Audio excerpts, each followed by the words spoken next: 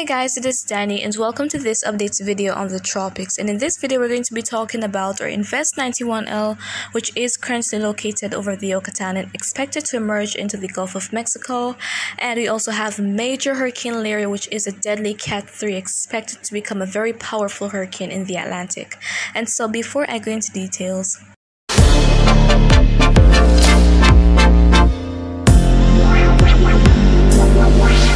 Alright, so let us kickstart things with Invest 91L. So looking at the satellite view of it, here we have it, and we actually have most of the convection being off to the east of the center of the system. So portions of the eastern Yucatan and Belize are probably experiencing some inclement weather as a result of this disturbance. And so it is expected to emerge into the Gulf of Mexico tomorrow. So let's look at the 5-day outlook from the National Hurricane Center.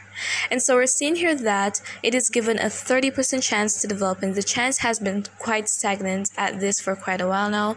And we see that we have this arrow pointing into that shaded region in the Gulf of Mexico. So that means that development is not imminently anticipated, but probably by the midweek or so we could have the system as it makes its way to the Gulf Coast getting in shape and probably developing into a tropical cyclone. But if it does manage to achieve tropical cyclone status, it is likely to be something that's going to be very weak, because there is going to be some unfavorable conditions setting in that are going to be preventing significant intensification.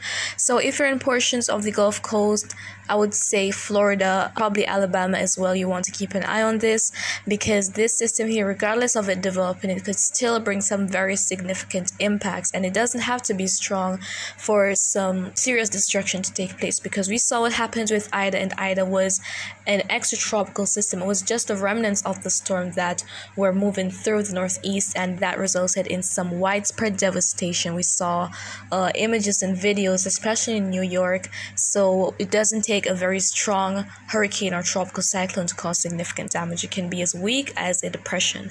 And so now let's go on to Major Hurricane Larry. So looking at the satellite view of it, Larry is a very compact hurricane, but that eye is quite ragged right now. But as time goes by, we're expecting it to look a lot better, and we don't have a whole lot of convection being in the eye wall of the hurricane. But as time goes by, it is going to be intensified, and it could have peak winds of around 145 miles per hour.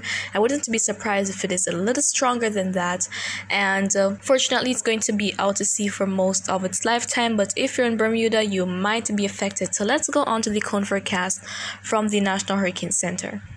And so we're seeing here that Larry currently has sustained winds of 125 miles per hour, which makes it a high-end Category 3 hurricane, and it is accelerating to the west-northwest at 15 miles per hour. So it's going to be well away from the Caribbean. However, it is likely to kick up that surf, so you want to avoid being at the beach for the time being, because these rip currents can be very, very dangerous. And so it is going to be remaining a major hurricane throughout most of the coming week, and we see that Bermuda is in the cone forecast for the system. So if you're in Bermuda, you want to keep an eye on this, because it is likely that Larry is going to be a major hurricane when it is making its way by. And so there is a slight chance of landfall, but all of our models are agreeing that this system here is not really going to be making its way directly over Bermuda. So that would be the best case scenario. And some weakening is anticipated, so even though it is expected to be a major hurricane, it isn't going to be as strong as its peak, which is probably going to be sometime early next week, when it peaks at around 145 miles per hour. So it is likely to be a bit weaker than that, but still a major hurricane. So if you're in Bermuda, you want to keep an eye on Larry, as it is going to be making its way by sometime by the midweek. And so looking at what our models are forecasting in terms of the maximum intensity, we have most of the models agreeing that this is going to be remaining a major hurricane for a while, and we have a lot of them expecting that it will become a Category 4, which seems very likely. And we have two models showing a Cat 5 here. So this is certainly not impossible, but the best news in terms of this system is that it is not going to be making its way to anywhere imminently. So that is some really good news, because a hurricane of this intensity making landfall is absolutely catastrophic. So fortunately, it's going to be offshore. And so now let's take a look at conditions that are persistent across the basin. So first up, ocean temperatures. So we're seeing here that the Gulf of Mexico is quite favorable as expected, as well as out in most of the main development region, the Caribbean, in the vicinity of the Bahamas. So So ocean temperatures will be fueling Larry as time goes by, and also that disturbance expected to emerge into the Gulf of Mexico. But the only struggle it's going to be having is in terms of the shear, because the shear is expected to kick up and is expected to be that inhibiting factor when it comes on to it developing. So that is why significant development is not anticipated of the system. But as I said earlier, regardless, it is going to be bringing some dangerous conditions, some heavy rainfall, probably some gusty winds as well to portions of the Gulf Coast of the US.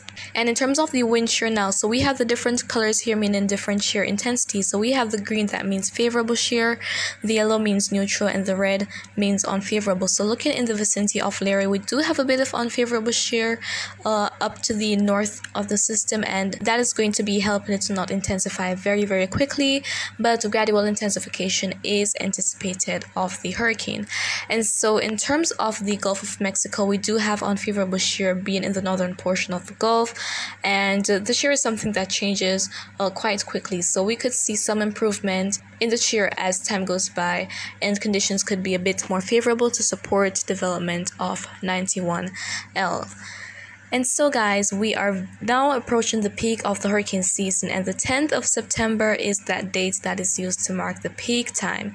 And so looking at this map right here, this shows the typical tracks and origins of our tropical cyclones during the month of September, and we have a lot of activity.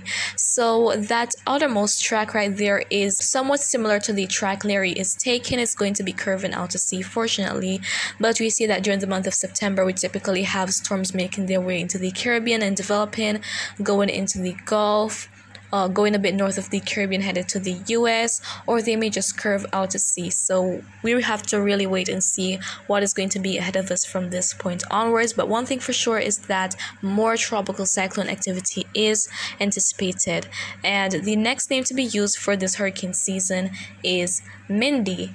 And so I wouldn't be surprised if we have quite a few systems becoming named storms this month, because things are expected to get quite favorable, and this could even prolong into the month of October, because we saw that last year, and as far as November we had two major hurricanes, Eta and Iota. So we'll have to wait and see what's going to be the eventual outcome with this hurricane season.